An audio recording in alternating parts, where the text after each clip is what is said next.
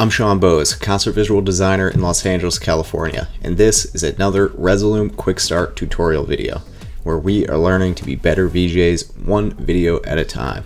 Hell yeah. In this video, we're talking about managing colors. Managing colors is an essential part of VJing. Coordination of all the colors between the visuals, lighting, and lasers is essential to producing a well-designed show. In this video, I'm going to share with you a few techniques that you can use to set up control over your colors during a live performance. Before we jump into Resolume though, let's talk about the first technique you can use, and that is communication. Open lines of communication between the VJ, the lighting operator, and the laser operator are essential to producing a well-designed and coordinated show. Make sure when you get to front of house, you're getting comfortable with the other people who are working with you there so that you feel comfortable communicating openly during the show. Before the show starts, you can let them know if there are any brand colors for your artist that are going to be the primary colors of the show, or if there are any colors that are off limits. Depending on the setting, one person usually kind of takes the lead role in making those color decisions throughout the show and sort of leading the way with everyone else following along. So you can set those expectations ahead of time. If you have a really well designed show that's planned out beforehand, you might be in the lead. Maybe the lighting director is in the lead, and you're going to have to modify your visuals to follow their cues. Some things, of course, can be left to intuition and the magic of the moment, but clear communication will help even the most improvised shows seem like they were planned ahead of time and look as well coordinated and well designed as they possibly can. Now let's hop into Resolume and talk about some of the techniques and tools that you can set up in order to make these quick color decisions on the fly during your live performance. Alright, so we're inside of Resolume, and another technique that you can use in order to remain color coordinated has to do with clip selection. As you're creating your show file, you might group clips that have similar color palettes into looks so that you can be switching back and forth and creating different cuts between looks that have a cohesive color palette. That way, if your LD shouts out, "We're going red on the next drop," you know you have some columns of content that's already in red, ready to go, that works for drops. So being organized can be one solution to this problem. But sometimes your clips are not the color that they need to be, and you need to make some adjustments using effects inside of Resolume in order to make them the color that you want. Now, Resolume has a ton of effects, but there are a few key effects that I like to use for this specific purpose of color matching our clips. First effect we're going to talk about is Hue Rotate. If we drop Hue Rotate on and enable it, it doesn't do much, but you can quickly and easily, let's just get one of these clips going. You can use the Hue Rotate slider to cycle through all of the different colors and recolor your clip. This works especially well on clips that have a pretty tight color palette. For example, this one is very much just red and white, so you can see it cycles through the colors really nicely. And this can be great if you need to just tweak a color a little bit to an adjacent one, or if you really want to change the color completely, you can drop this effect and change the color and just kind of leave it there. Or you can attach this to a knob and cycle through as needed in a live setting.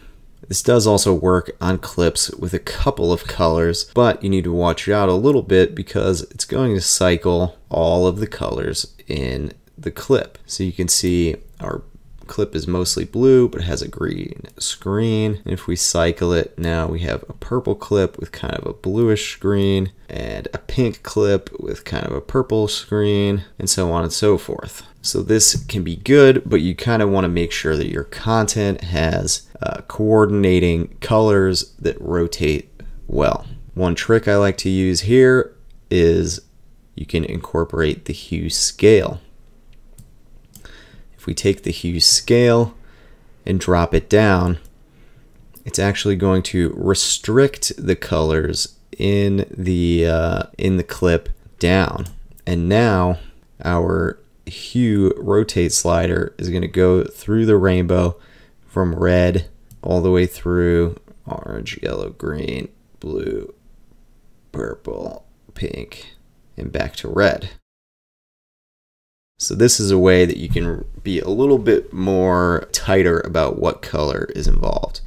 You can take, a clip that has a couple of different colors in it and really lock it down to one color and very precisely choose which color this is going to be. Great thing about this is with the hue scale so low, 0 is always red and like 57 is always blue. Doesn't matter what clip we pick.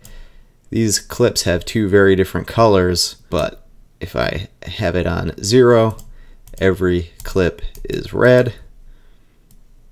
If I have it, if I set it to blue, every clip is the same color blue.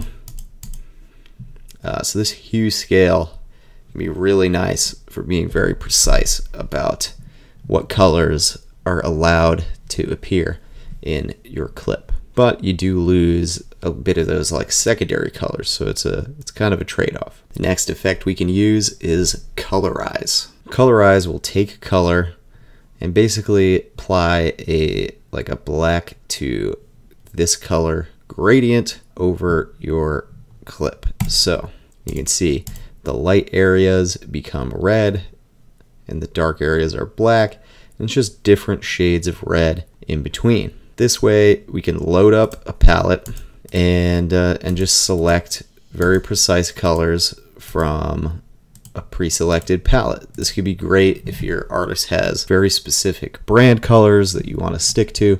You can toss those into a palette and have them always accessible to switch between. This method is a little bit darker in general, like it works really well on black and white clips, but if your clip is a little bit darker or has a lot of color in it already, like this is kind of darker compared to the clip itself. You're losing a lot of detail in the darks, but it's another very precise way to choose a specific color. And with palettes, you can save your own preset palette and like really choose very specific colors. So I really like that, and I use that one a lot as well. Now let's take a look at how we can use tint for a similar effect. Now the tint effect allows you to choose the dark colors, what those are going to change to, and the light colors, what those are going to change to. And it applies the gradient in a similar way. So if I choose black and red, you can see it has basically the same effect as Colorize. There's Colorize, there's tint. But the cool thing about tint is we can choose a color for our blacks and get kind of a duotone thing going on, get like an invert thing going on. So you get some really wild looks with this.